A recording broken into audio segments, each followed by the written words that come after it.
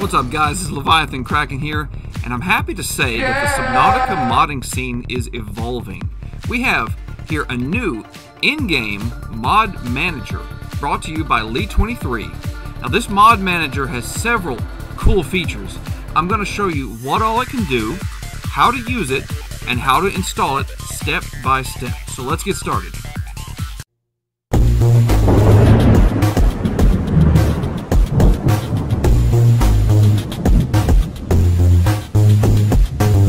Alright, so as you can see, there is a mod manager option right here, and that's pretty cool. So now we're going to start off with the news. Now this will keep you up to date with any changes that Lee23 might make to the mod, or they might even possibly put submodica.xyz news on here, I'm not sure. Now we go over to install. Now this, of course, it has all the instructions laid out for you, but at the end of this video I'm going to show you guys how to do everything step by step, so don't panic. But you know, pretty much the way it works for the most part is you can open your mods download folder. And so this is not to be confused with your plugin folder. This is where you can just download the file as is. You don't have to unzip it or anything, and you just drag it into here. And then once you get that done, then you're going to be clicking this to install the mods. And then after you do that or make any kind of changes, whether you're managing, then it will a button will pop up that you will reset the game, so that way it'll save your changes. And it says right here, if you forcefully close Subnautica, the changes will not be applied. So you have to make sure you click that button and then reset your game.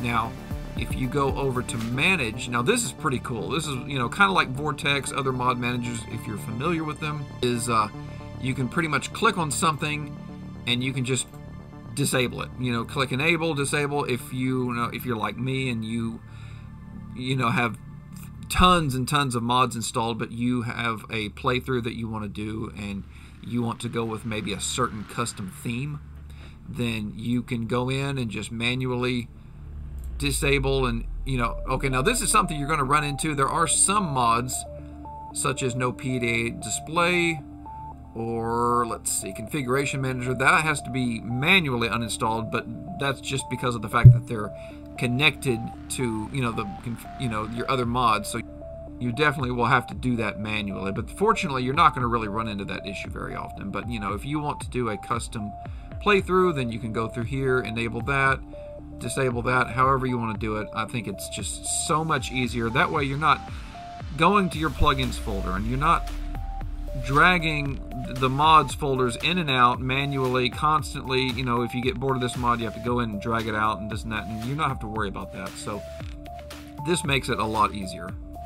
So finally we have here download, and this is awesome. This is so cool, guys. Now this is a direct link to the submodica.xyz website. We have here a picture and a little description of, well, pretty much all the mods on the site. And you can you can search one from here in game. You can click on the most popular. You can look at the most recently updated ones. Okay, yeah, if you want toilet paper in your game, you can get that too. But what's really cool is you can also check for updates. So the existing mods that you have on there already, you click that and it'll let you know if any of the mods you have need to be updated. And okay, so my no PDA delay mod needs to be updated. So now if you can't download it directly from here, this is still going to take you to their website. So what you'll have to do is, you go on here, you click on here and you download it, and then you'll go back to install, and then you will install it from here. And I'll show you how to do all that. But guys, this is changing everything, game changing, an in-game mod manager for Subnautica. How awesome is that? Alright, so here we are. I just downloaded the Subnautica mod manager, and it's still in the zip file. So what we're going to do is we're going to drag it over into, and you're going to have to go to this Steam Apps, Common, Subnautica, Bepinex plugins, just like that. And you're going to drag it over just like you are installing a mod, and if you have no mods installed yet, then I highly suggest looking at my other video, how to install mods on the 2.0 Subnautica version step by step. That way you'll know how to get all this set up. So, but this is probably the last time you're ever going to have to do it in this way, now that you have the mod manager. So you're going to drag this over. All right, so now that's over and that's installed. Now, there's one thing I did want to point out. Now, when I first installed this, I run Norton Antivirus, and I took a screenshot of it, what happened. Now, there are two files in the mod manager that what they do is they kind of move the files over from one folder to the next. And Norton Antivirus did not like that. It thought that this was a threat. Now, I have, you know, screenshots of confirmation from Lee23 that this is absolutely no threat. He said you can use dnspy to look at the source code if you really feel like, you know, if you feel unsafe downloading this on your computer, which I understand.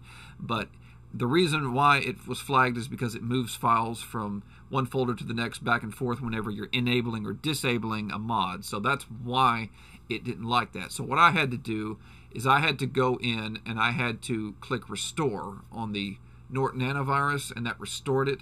So hopefully you won't run into this issue. If you have a very strict antivirus program, you might, but you'll have to restore the files through your antivirus software, or this will not work. So I just want to be very clear with that. So, okay, we have Mod Manager on here. Now let's get Subnautica opened. All right, so as you can see, Mod Manager is there. So let's say that I want to download a mod. So let's go to download, and should we install the toilet paper? Let's see. No, I don't want to do that. Okay, music fading out fix. I don't have that one. So let's download that one. Let's click on the link. Okay, and if you're unfamiliar with submodica.xyz, this is the new place to go for Subnautica mods. Okay, so now we're going to be clicking on download links, current version. It says this mod depends on Bepinex. Well, duh, we have that already. So continue to my download. Open the mod downloads folder. And then, you know, I don't know if you're using Windows 11 or not, but I have an option to have an extra tab right here. So I can go to downloads, music fading out, and I can just drag that over here. Just like that, zipped. Don't have to worry about it. Install all mods, one file detected. Do you want to install all these mods? Yes. Okay, one installed, no updated, 0 failed installations. That's good. A game restart is required. Begin now. Yes. So that backed me out, and it's basically automatically resetting the game.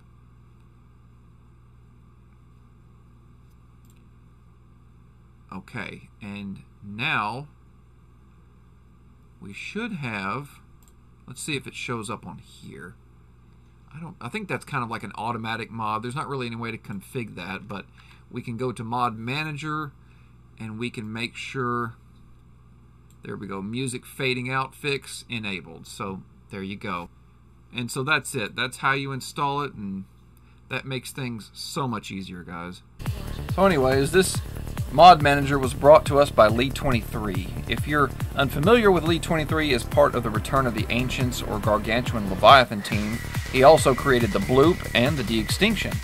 So he said that his main focus recently has been to get this Mod Manager, among other modding tools that he's been working on, finished first, so that way working on the new update 2.0 will be easier from here on out. And as he mentions here in the news, he's lost a lot of sleep over this project. So please give it as much feedback as you can. And anyways, don't forget to thank him for this awesome advancement in the modding scene. Peace out, guys.